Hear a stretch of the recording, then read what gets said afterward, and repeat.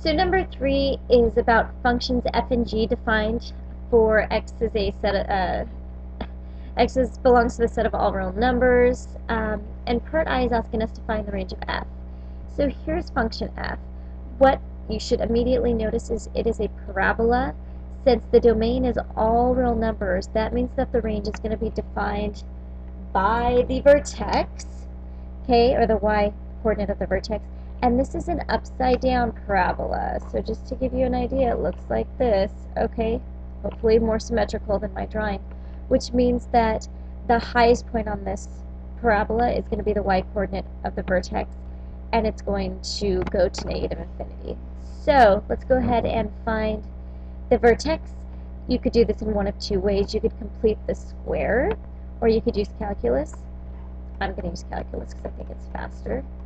Okay, alright, so I just substituted y for function f, a little easier notation. So y prime is equal to 4 minus 4x. So since I'm finding the vertex, the slope of the line, tangent at the vertex is 0, so I'm going to substitute 0 in, and I'm going to solve for x. So x equals 1, and now I actually need to find the y coordinate of the vertex, so I plug that back into the original equation.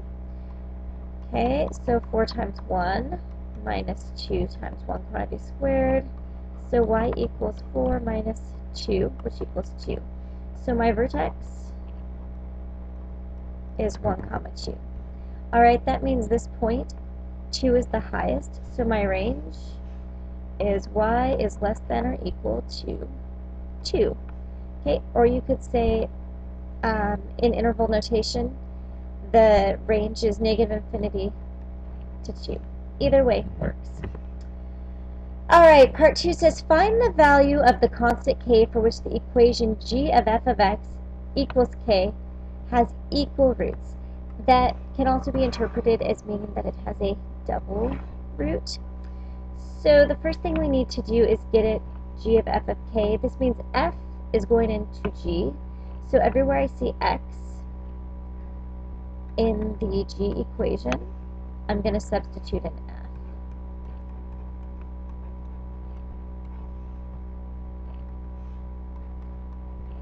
Okay, and they said that this is equal to k, so I'm going to replace the y with the k, and I'm going to simplify. So 20x minus 10x squared plus 3. Okay, since we are talking about equal roots, I'm going to go ahead and move k over to the other side by subtracting k. Okay, so that equals 0, which is what I need because since we're talking about roots at all and we have a quadratic, I'm going to use the discriminant because that's how I tell, well, that's how I can find the value of k. So since it has equal roots, that means the discriminant, b squared minus 4ac, this is from the quadratic formula, has to be equal to 0. We've talked about this a lot in class, so I'm not going to go into why that is. So I'm going to just do my substitution. 20 goes in for b. Okay. Minus 4, negative 10 goes in for a. So this is what I'm putting in here, so you can see what I'm doing. And quantity, 3 minus k goes in for c. Alright, so I'm going to go ahead and simplify 400 plus 40 times 3 minus k equals 0. So I'm going to subtract 400. By the way, at this point, you could distribute the 40 through if you wanted to, but I'm not going to. This way I think is faster. Okay, I'm going to divide by 40. So 3 minus k equals negative 10. I'm going to subtract 3 from both sides. So negative k equals negative 13. So we need positive k, so multiply this by negative 1. So k equals 13. Alright, so that is number 3. Alright, number 4. Ooh, good coordinate geometry problem. We have point A at 1, 3. We have point B at 3, 1, and we should notice that this is perpendicular here. It says line 1 passes through A and is parallel to OB. So that would be this line here that's not constructed.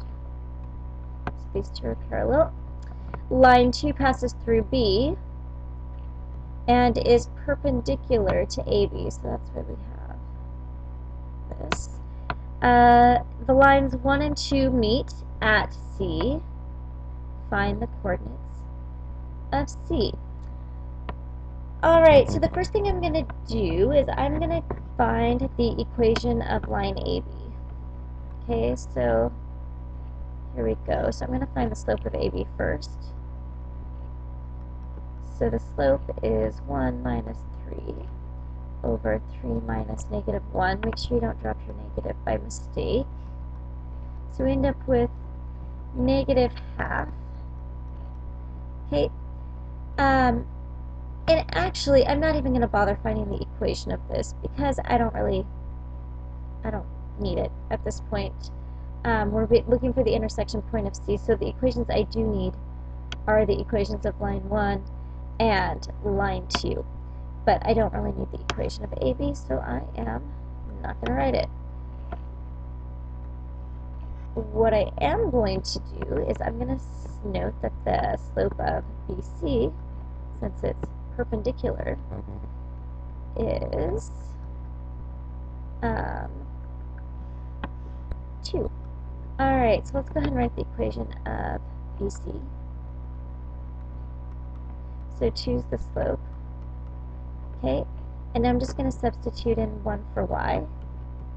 2 stays for the slope, 3 is x plus b. So I end up with 1 equals 6 plus b. So negative 5 equals b. Alright, so the slope of, so the equation of BC equals 2x minus 5. Alright. There's that one. Okay, I'm going to write the equation of line 1. Now, what is interesting about this is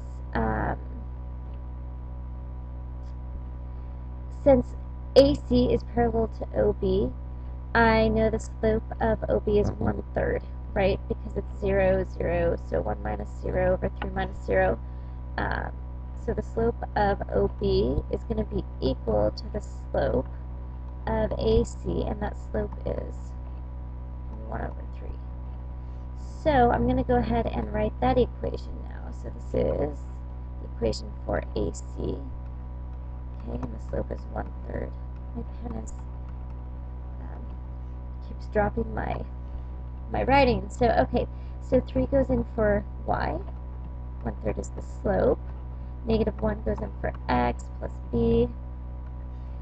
So I end up with 3 equals negative 1/3 plus b. So I end up with 3 1/3, or 10/3, equals b. So the slope, or the equation of AC, rather, is 1/3 x plus 10/3.